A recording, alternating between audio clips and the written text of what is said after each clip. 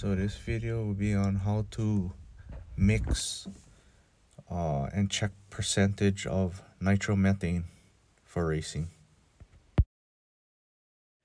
In our case, we're just tipping the can. So we start with you start with alcohol and you just add the nitro to cut it.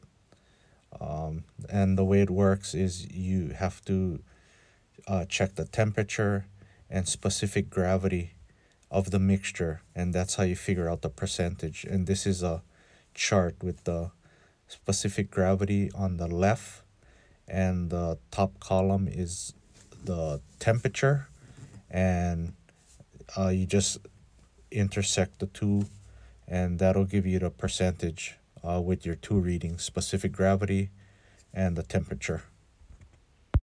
And you can see on this hydrometer, it's 5% to 30% nitro. So there's different hydrometers for the different percentages. And you can see this one is 0 to 50% nitro. And this other set is from 50% to 100% nitro. And so right here we're checking the temperature.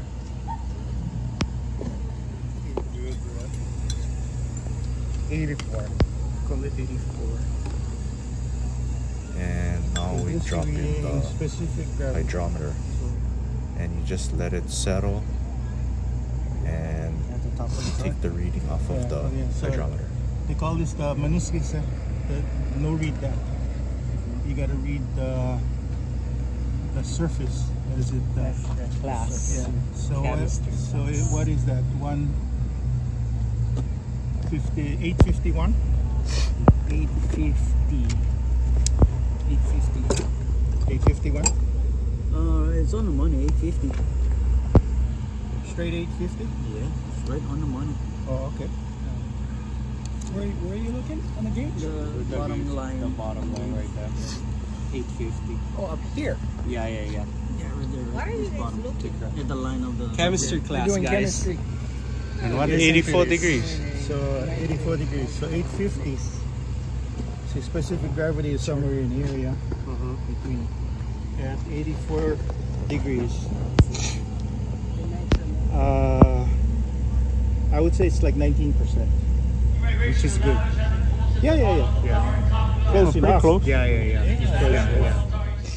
So in this case, the specific gravity on the left column, it was 850, and the temperature was 84 degrees. So roughly it's on 19% nitro mixture. So if you needed to increase the percentage, you would just add nitro. If you needed to decrease it, you would add alcohol. But usually you want to just sneak up on it just by adding nitro till you get your correct percentage.